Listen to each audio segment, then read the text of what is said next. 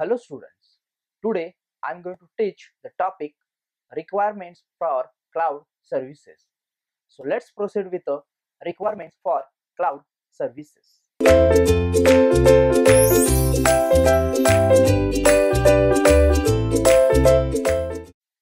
As in layman's terms, the cloud ecosystem describes the usage of value of each entity in the ecosystem, and when all the entities in the ecosystem are put together, users are now able to have an integrated suite made up of best of breed solution. An example of is a tally, which is a one of the application. Now, as in the requirements point of view, one can understood that the cloud services or service offering models require certain feature to be exhibited in order to consider as a service. That's why in the concept of cloud computing, they are come up with the three services like an software as a service, infrastructure as a service, and platform as a service. The following are the basic requirements for anything that can be considered as service by the actors of the cloud computing ecosystem. Now, these are nothing but requirements for a cloud services. Let's proceed for this requirement. First is a multi-tenancy.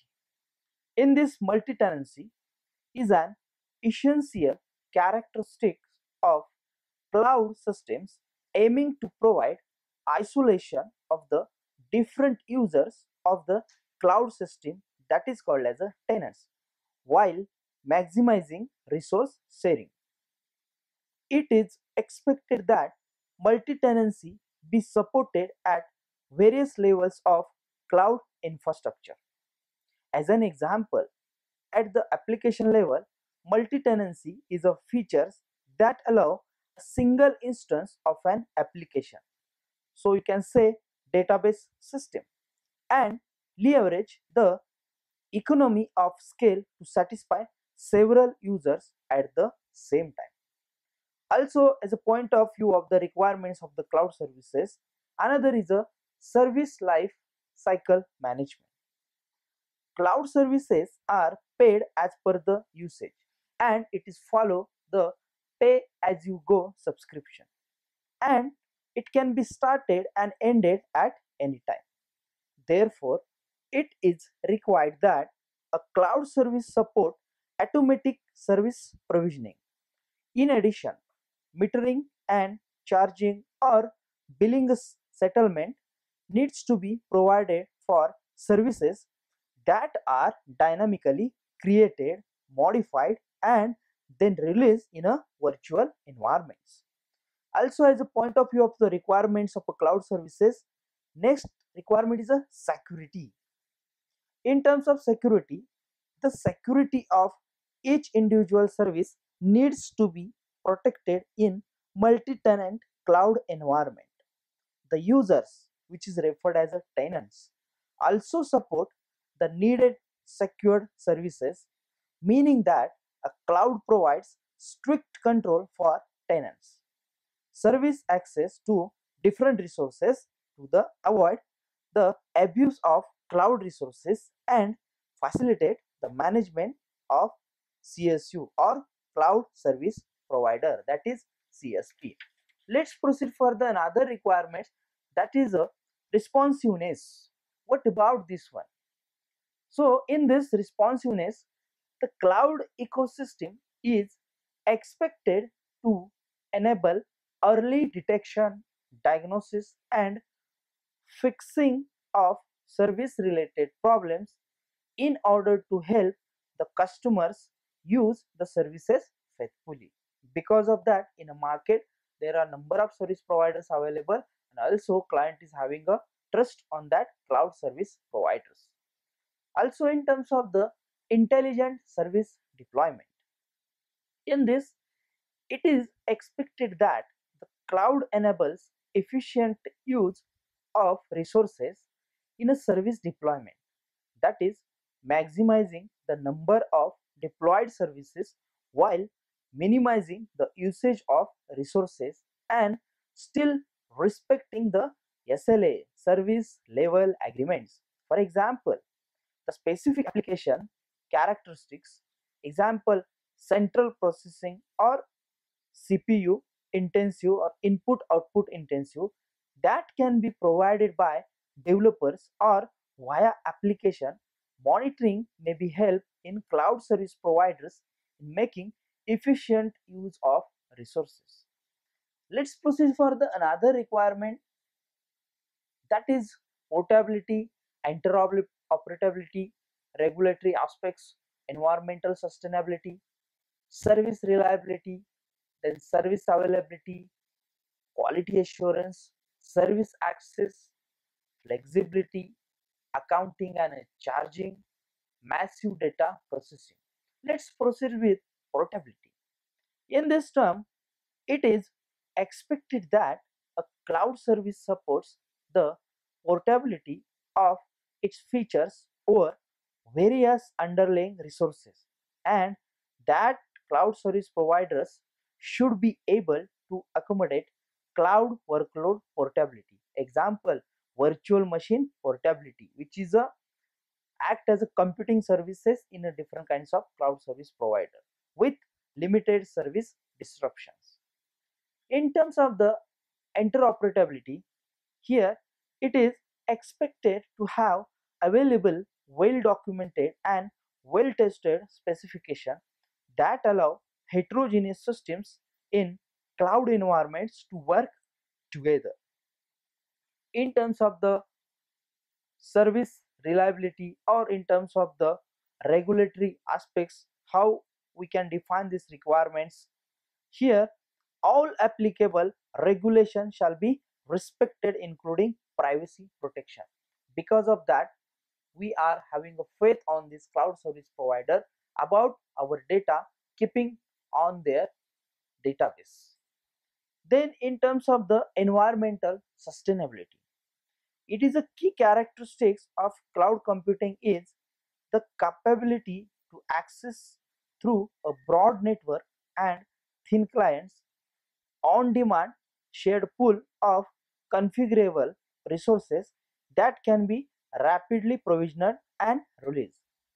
Cloud computing can then be considered in its essence as an ICT energy, information and communication technology consumptions consolidation model, supporting mainstream technologies aiming to optimize energy consumption, that is a in data centers, and application performance. Example of such technology include virtualization and multi-tenancy. This is in terms of the environmental sustainability. What about the service reliability, service availability, and quality assurance? Here, the CSV demand for their service end-to-end quality of service, that is a QoS assurance, high level of reliability and continued availability of their cloud service provider, and that is a requirement for the every client, and definitely this requirement has been fulfilled by the cloud services.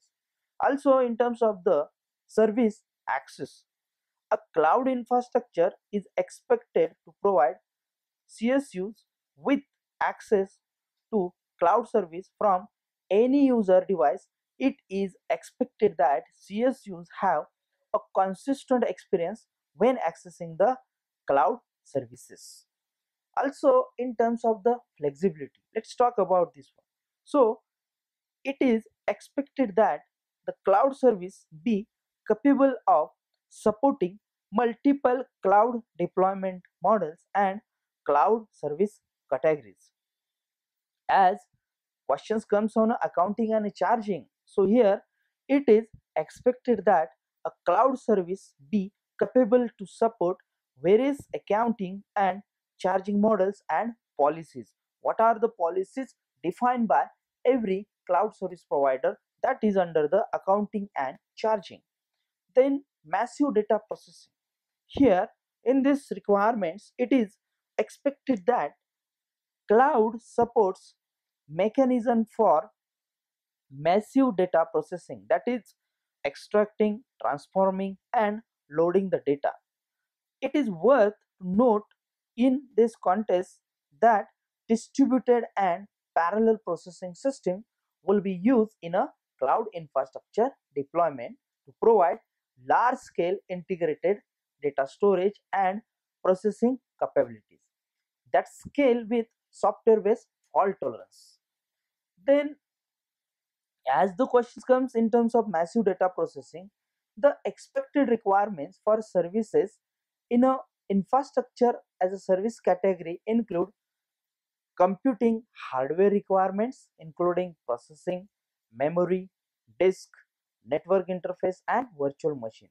Also, computing software requirements which including operating system, other pre-installed softwares. Also, it consists of storage requirement here including the storage capacity of the cloud. Then network requirements.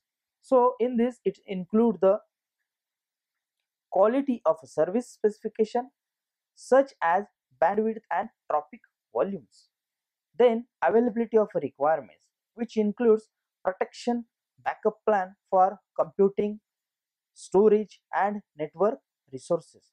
So the expected service requirements for services in the platform as a service category consist of requirements similar to those infrastructure as a service category. Then deployment options of user created application, that is a scale out options, which is one of the famous facility available in the cloud service providers. The expected service requirement for services in the software as a service which include application specific requirement including licensing options, network requirement, that is the quality of service specification such as a bandwidth and traffic volume. So these are the certain requirement for the different platform, whether it's an software as a service, whether it's an platform as a service, or whether it's an infrastructure as a service. But in this three there is one thing is common, that is network requirement, which includes quality of service specification such as a bandwidth and traffic volume. With this, the standard requirements as discussed here like an portability, interoperability, regulatory aspects, environmental sustainability, then service reliability, service availability, then service access, flexibility, accounting and charging, master data processing. With this, multi-tenancy, service life cycle management, security, responsiveness and intelligent service deployment. So these are the certain requirements for any cloud services. So if you move in a market and if you looking for any cloud service subscription, definitely everywhere you can find it such characteristics or such requirements for the cloud services. Even if you can also check for every point like an service access, flexibility or massive account processing. Now if one example I'm taking as a in a market there is a two cloud service provider, one is Amazon AWS, another is a Microsoft Azure. Then in this Azure or Amazon AWS, they are famous for their cloud services in terms of the platform as a service, infrastructure as a service, as well as the software as a service. Now depends on what kind of services you want. Basically you can put your requirement and you can see how they are going to satisfy all this requirement by providing the security. So three kinds of service with which the cloud based computing resources are available to the end user, whether it's an SaaS, whether it's an PaaS, or whether it's an infrastructure as a service. It is also known as service platform infrastructure, that is a SPI. So in terms of the requirement, as SaaS is a software distribution model in which applications, that is software, which is one of the most important computing resources, are hosted by the vendor. In terms of the PaaS, is a paradigm for delivering operating system and associated services like an case tools and all. Like that, we have the infrastructure as a service, where you will get all kinds of platform, the required hardware or software configuration which is necessary for the development. So this is all about the requirements for the cloud services. Thank you.